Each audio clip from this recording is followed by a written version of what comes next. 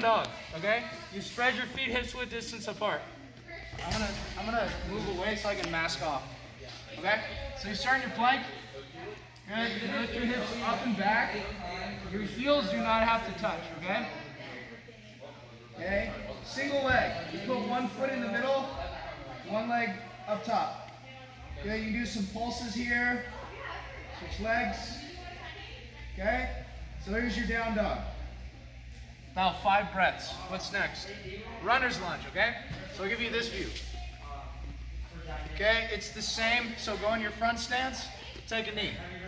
Shimmy your foot forward, palms, look up, elbows.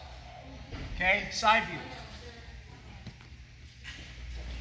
Okay, next, single leg deadlift. So let's say I have like a weight. This is a weight bearing exercise. Is everybody here 13 or older? Okay, so you would do this with no weight. Okay, so you balance. Like a 5, sir? 5 is fine. Good, you should probably do like 15. You can handle it. Down and up. Okay, both legs. It's a single leg deadlift. Okay, works the strength of the hamstrings. Frog pose. This one's terrible. This is basically splits with your knees chopped off. Okay? So you spread as far as you can. It's basically doing the splits, but with no feet, okay?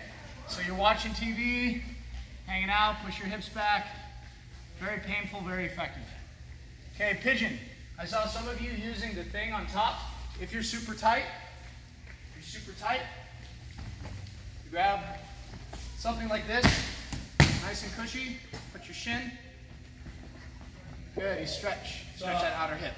On the ground, good, you put your shin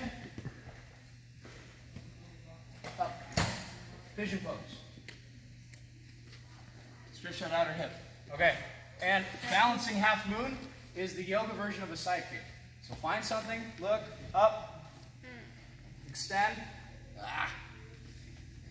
extend, and then eventually balancing. Balancing half moon. Good, and then you can work on bending the knee. You come up, go down, up. Make sure you do both sides. Balancing half moon. Okay? Are there any questions? Okay. You have your homework. I'm going to do my best to have this circulated to all of you guys. Yet? Have fun with your homework. Hung Soo.